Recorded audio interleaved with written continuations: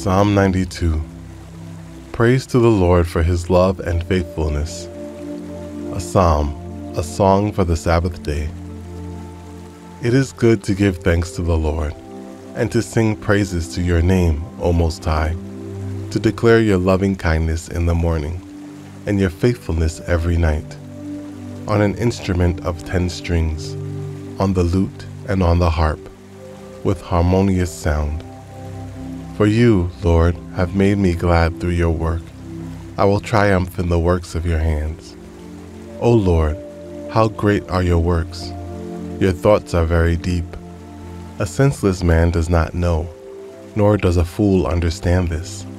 When the wicked springs up like grass, and when all the workers of iniquity flourish, it is that they may be destroyed forever. But you, Lord, are on high forevermore. For behold, your enemies, O Lord, for behold, your enemies shall perish. All the workers of iniquity shall be scattered. But my horn you have exalted like a wild ox. I have been anointed with fresh oil. My eye also has seen my desire on my enemies. My ears hear my desire on the wicked who rise up against me. The righteous shall flourish like a palm tree. He shall grow like a cedar in Lebanon. Those who are planted in the house of the Lord shall flourish in the courts of our God.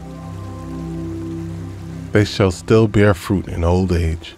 They shall be fresh and flourishing, to declare that the Lord is upright. He is my rock, and there is no unrighteousness in him.